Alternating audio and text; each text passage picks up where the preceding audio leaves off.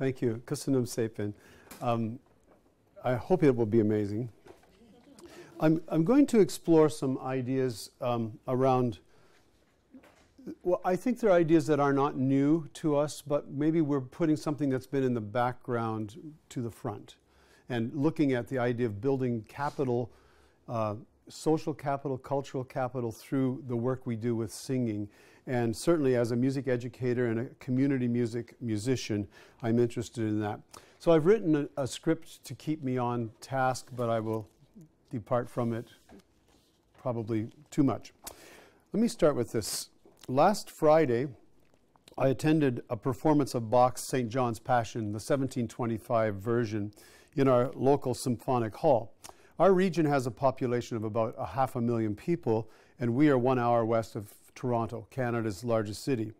In our mid-sized city, we have a professional orchestra, a beautiful concert hall that seats over 2,000 people, a symphonic choir of about 100 composed of volunteers, and each Good Friday, they will present either one of the two Passions of Bach or the B minor Mass.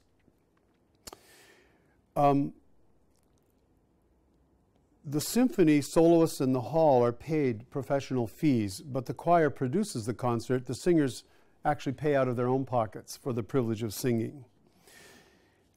I framed this paper today. Let's try it this way. There we go. I framed this lecture today, a professional concert with a full hall of patrons on one of the most sacred days of the Christian calendar, listening to a great artwork that plumbs the depths of Christ's experience during that brutal week. The music is genius, the setting is purposeful, one might even say overly managed, with every attention to detail. So I left the concert thinking about the areas of which I've been researching and digging around, matters of connections between culture and arts, and what are some are calling social innovation or cultural entrepreneurship. I found myself musing about the bottom line here. What was the value of this event, or any such event? Is it enough to conclude that value or profit is enough, that the choristers gain the satisfaction of accomplishment, a great performance with artistic and historic integrity, knowing they were able to work with great musicians? Maybe they even felt good that they generated some income for these musicians. Is the value in the audience engagement? The audience was engaged. They listened. They stood to their feet and gave a great ovation. They left into this night of darkness quite solemnly and quietly. What more could one ask for? Well, I'm going to suggest to you that such an event as a choral concert like this is a means of building cultural capital. And it meets the three criteria that was outlined by the French philosopher Pierre Bourdieu as recently as 1986, in which he categorizes cultural capital as embodiment, objectified, and institutionalized. I'm going to go back and review this in some detail. So we'll park that idea for now, and we'll go deeply into the notion that singing is a vitally important human practice, but sometimes we don't really understand fully why it's so important. So very briefly, we're going to explore two fundamental questions pertaining to the relationship between choral singing and human beings. The first one, and my early research, is around the impact of singing on people. So why do people choose to sing? My later work is more of the impact on communities. How does choral singing impact communities? The paper will conclude by espousing some core values that music education and community music is built upon, including the belief that choral music reaches out to all, to include all who wish to participate, and ultimately to enhance the well-being of the whole person.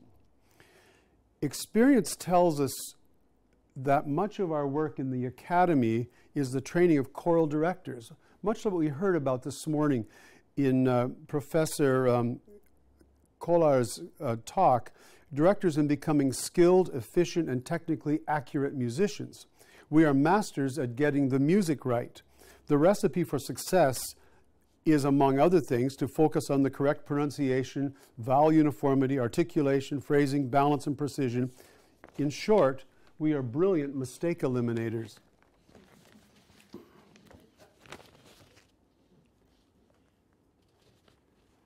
This became really clear to me, reinforced this year in my university, where young choral scholars under my supervision repeatedly would dive into leading rehearsals with full attention to the musical details in the score.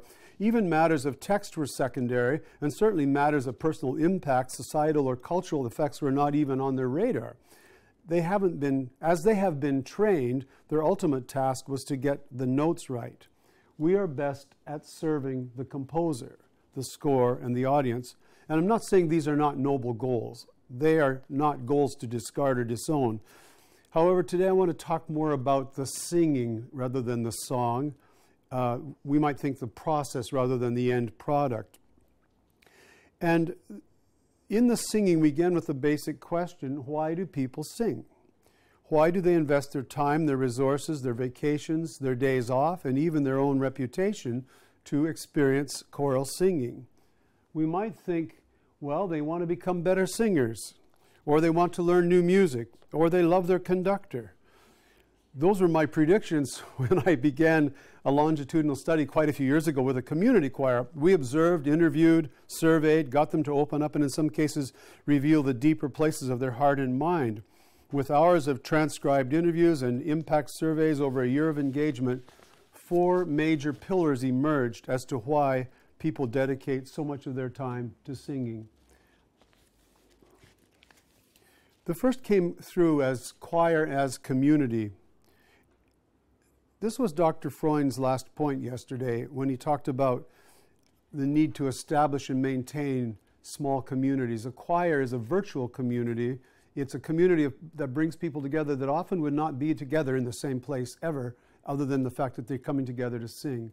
And this is expressed in this need for a sense of belonging to a community and place that is particularly wanting as people strive to connect, become rooted, and seek for that larger than self experience.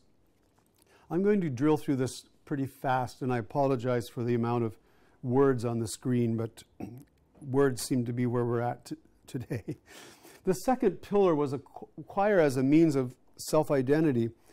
When asked the question, who am I? Many of our singers would say, well, I'm Mary, I'm a social worker, I'm a mother of 4, and I sing alto. They would include that descriptor in their self-definition. They were proud of the fact they could add that they were a singer in a choir to their sense of self-identity. Yet there's that lurking question in the background, are you sure? We're always seeking for the story that fully describes who we are. A couple of more points. A choir member said, I'm going to back up. I'm not going to back up. We're moving on. The third pillar was choir as a means of wholeness, restoration, healing. And I have a quote here, if I live close enough to myself, in quotes, that I can be moved, my personhood opens up and I can be receptive to experiences that might be described as transcendental. That also falls nicely into what Dr. Freund said yesterday about nurturing and generating that sense of inner world, that inner space. There's a human yearning to be creative, to be artistic, to experience that presence in our lives. But oftentimes, through the drilling of musical excellence and the precision of becoming a great musician, we deprive ourselves of that opportunity. The fourth pillar was choir as a means of developing artistic discernment, or I called it connoisseurship. It's a form of self-knowledge. It's a pride of knowing quality, being able to discern quality, reflection in action processes, the quality of experience in music making. One of the participants said, I love that we can sight read music at a very high caliber and get it right to the musical artistic features of the pieces. That's more than just getting the mistakes out of the way.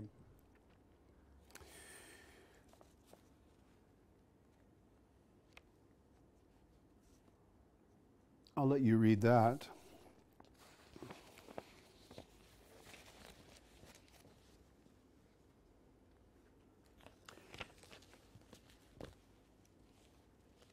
You know you don't have the answers, but somehow through the music, through your community together, you find your way. We sing as we are able.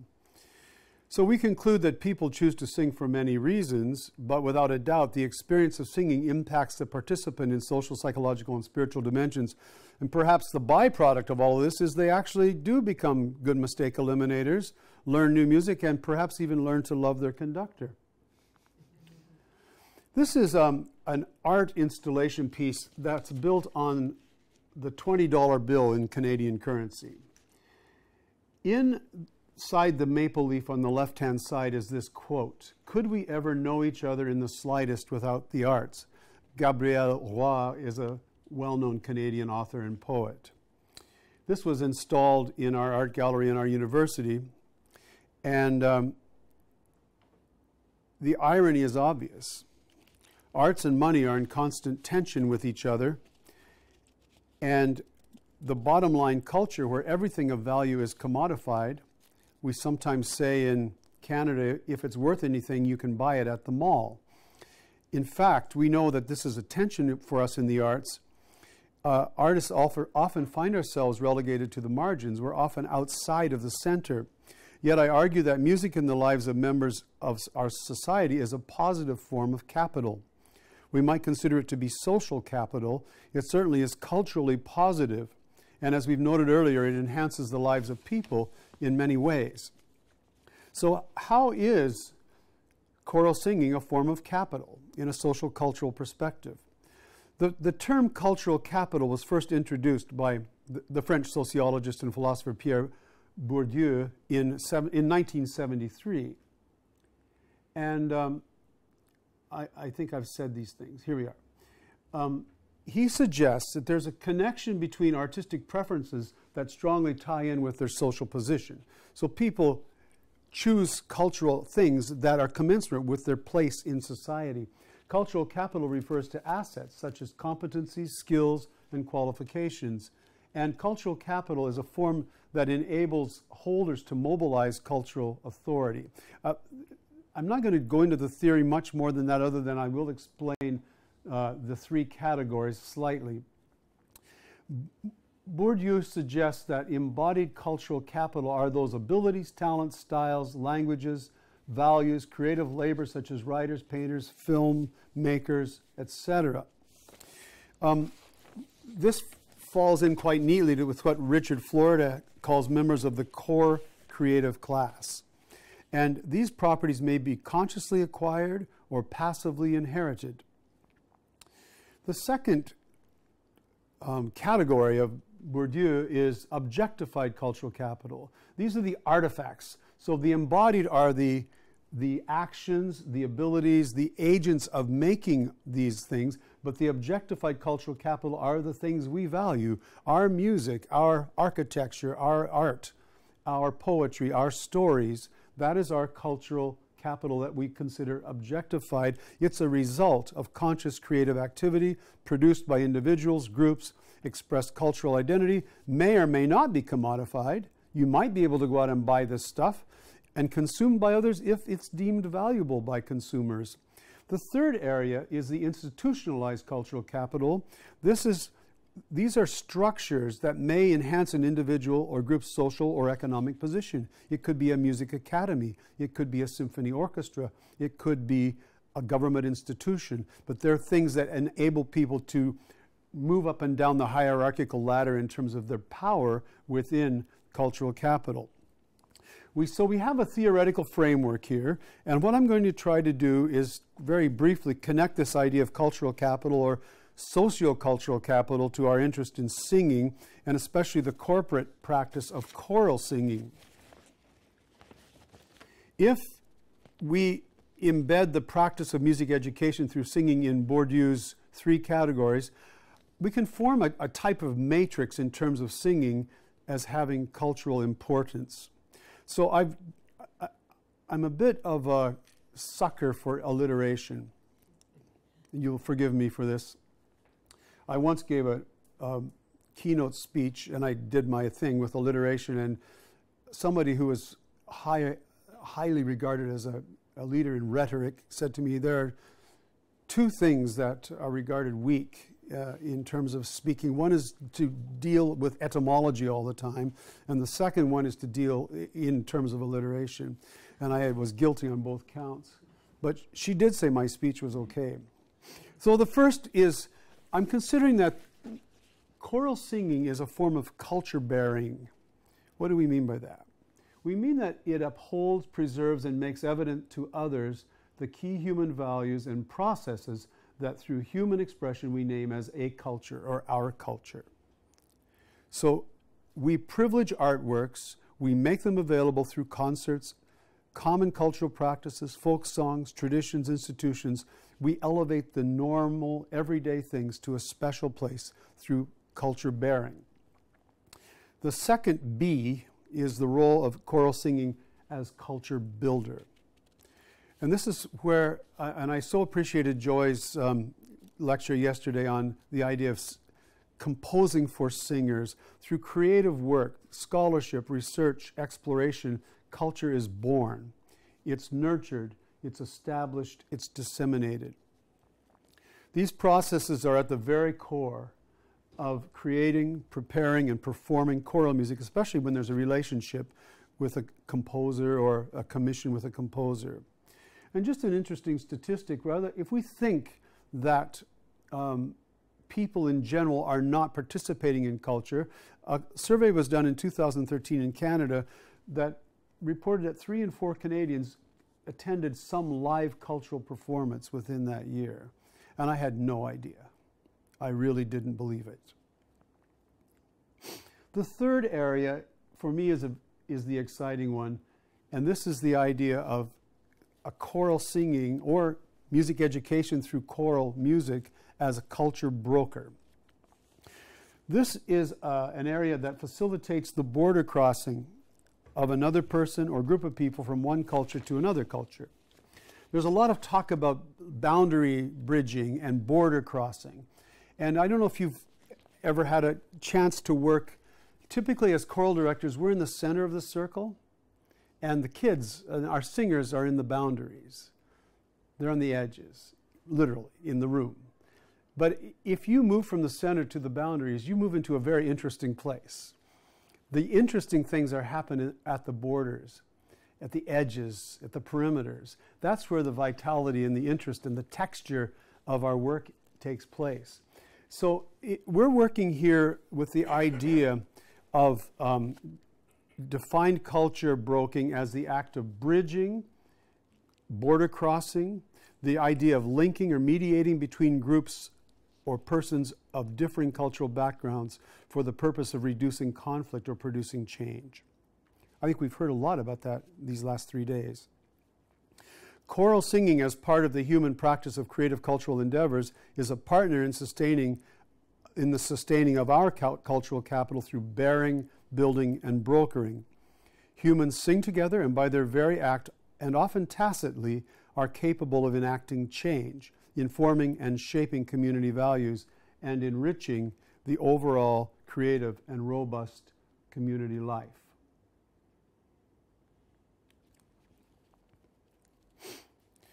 Now, perhaps I'm going to overreach a little bit here towards utopia, but I'm going to ask this question. Could we ever get to this, where the role of the arts can play in addressing the fault lines of modern society, the deep and perplexing problems that beset contemporary life? They would include such things as where the significance on the economy is the most important measure of meaning,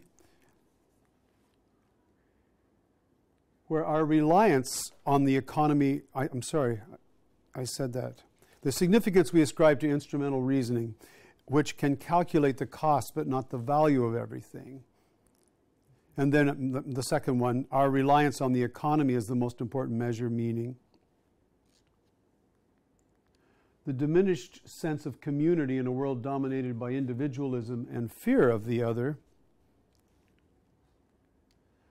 Our neglect, even at times disdain for the intangible, the difficult to measure, the intrinsic values, human feeling, inventiveness and imagination, and life of the spirit. Is it possible, these are what we're describing as fault lines or problems in modern society, can the arts address that? We have a foundation in Canada called Musagetes, and I've adapted these ideas from their manifesto, their declaration. there are people out there, there are organizations out there working to balance modern life. And again, the echoes of Dr. Freund's talk on neurology and the value of the arts are very cogent here. I'm not going to talk too much about the economic side, but the business community has their eye on us. What do they think about us?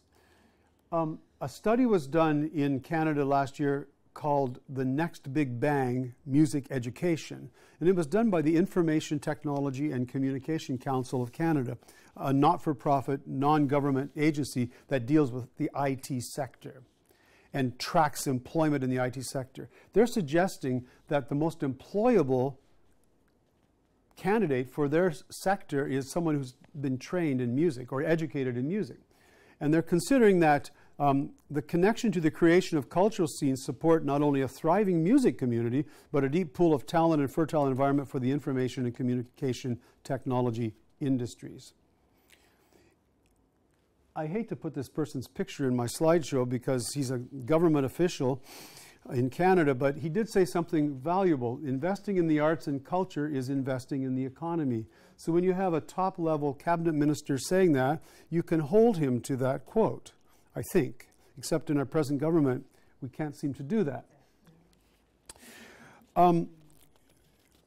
There's a choir in Kitchener, our neighboring city to Waterloo, called the Age of Majority Singers. They're made up of all generations of singers, but many of them come from a high-tech hub, which is adjacent to the place they rehearse. This is where Google headquarters is, high-tech, Communitech, Desire to Learn. All of these high-tech companies are in this work hub across the street. And on Wednesday nights, she has about 80 people, from teenagers to parents and grandparents, singing. And they do it because they seek choral singing to enrich their lives, which are oftentimes in another part of their thinking apparatus. They're looking at creative problem solving, designing ideas. Somehow singing tends to calibrate the thinking of their everyday work. And I'm going to do more work with them. They've just finishing their second year of existence, and they've made a splash. I just want to move now very quickly by conclusion to give you 4 examples of choral singing as cultural capital moving into the area of activism and justice. Just a couple of years ago, this scenario in Norway, where they gathered by the tens of thousands aiming to face down terror with the power of music. Empowered by a Facebook-organized protest, Norwegians flocked to public squares across the country, ignored the drenching rain, and lifted their voices in song. Their target, the fanatic Anders Behring Breivik, the accused bomber and murderer of some 77 innocent people. Their weapon, a children's tune that he claimed had been used to brainwash the country's youth into supporting immigration. It was Pete Seeger's Children of the Rainbow, sung in Norwegian, a sky full of stars, blue sea as far as you can see, an earth where flowers grow, can you wish for more? Together shall we live, every sister, brother, young children of the rainbow, a fertile land.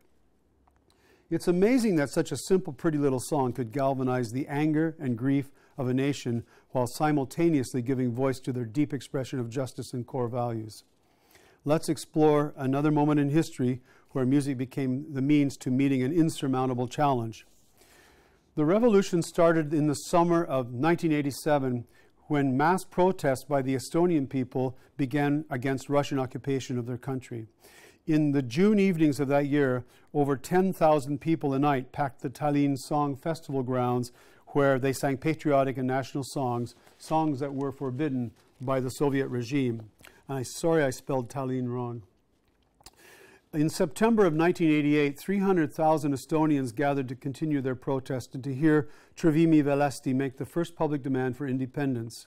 The years from 87 to 91 were filled with numerous such public demonstrations, as well as a great deal of political maneuverings, the sum of which has become known as the Singing Revolution. On 20th of August 1991, Estonian politicians declared the nation's independence, even as Soviet tanks were rolling through the countryside to quell the movement. Singing, that uniquely human practice that uses an instrument given to all of us at birth, can enact justice, calm anger, bridge mighty chasms between opposing forces, and most important of all, heal our spirits. One more example.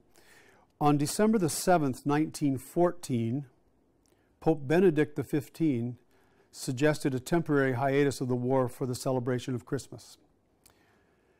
Though Germany readily agreed, the other powers refused.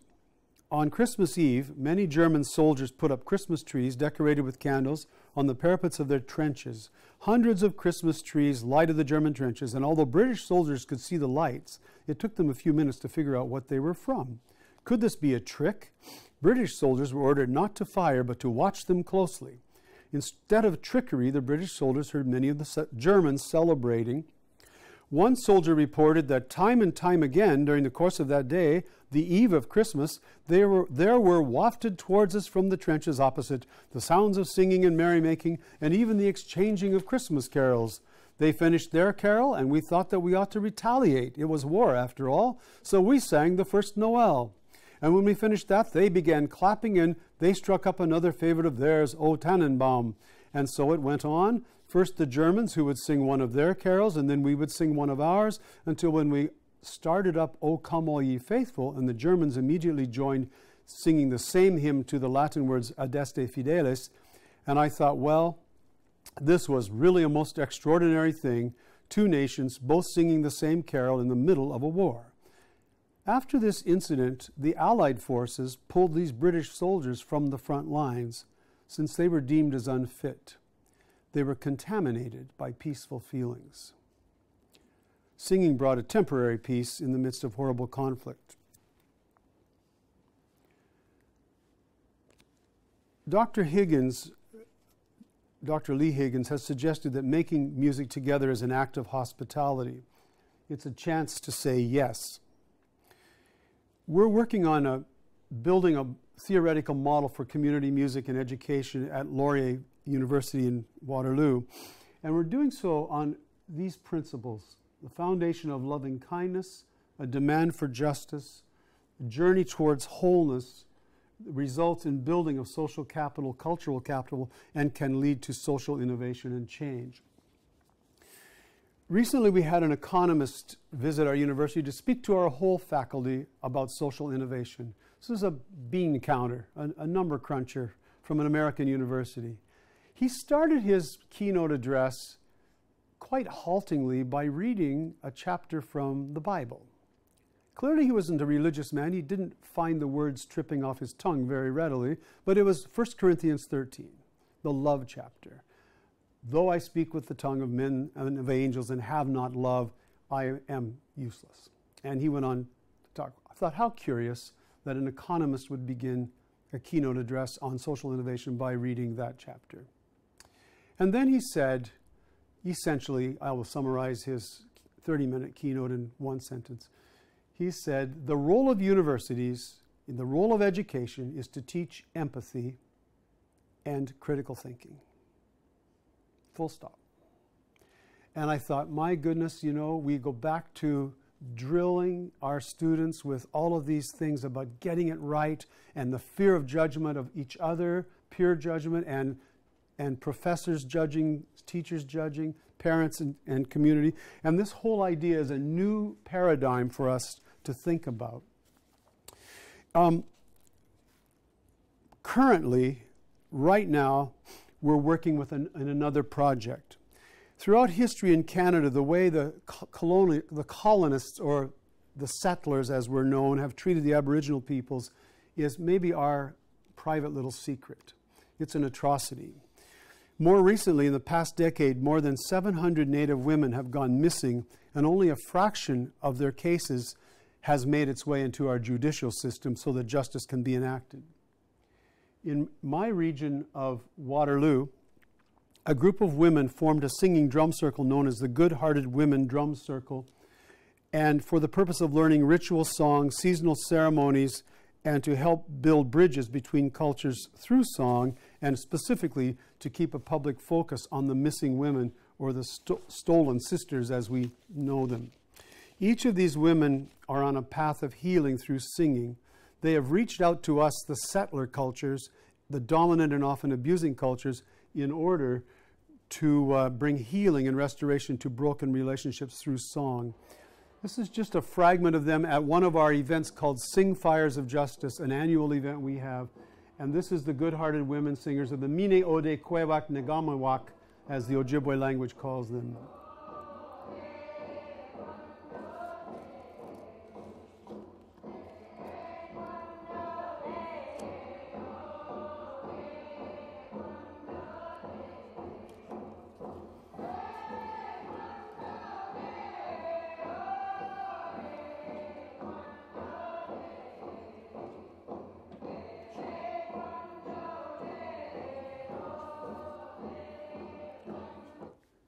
In the interest of time, that we have an hour and a half online. You can Google Sing Fires of Justice and get the whole service or public event that included community choirs singing with them, an Aboriginal elder speaking. It was, so this is a connection of border brokering or culture brokering through singing.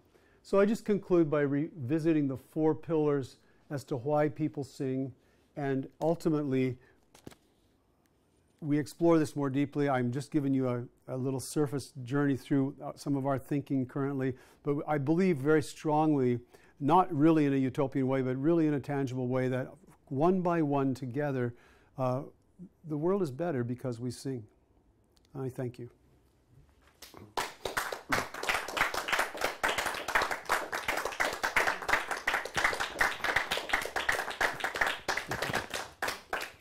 I have no idea where we are in the timeline, so if anyone wants to ask or comment, I'm open to that. I just have one comment, because this Choral Symposium is also organized by the European Choral Association, and the whole foundation of this association was a German guy and a French guy after the war deciding to put the kids together to sing, to start a new process of reconciliation. That's the whole history of this association. It's based on this very idea that people singing together, and ultimately children, won't kill one another if they sing. Right, right, right. That's still very efficient now, the way we are dealing with all this question of European organization and cooperation. So that very good. Very connected to this. Yeah. Thank you. I think we probably must move on. Is that your thinking too?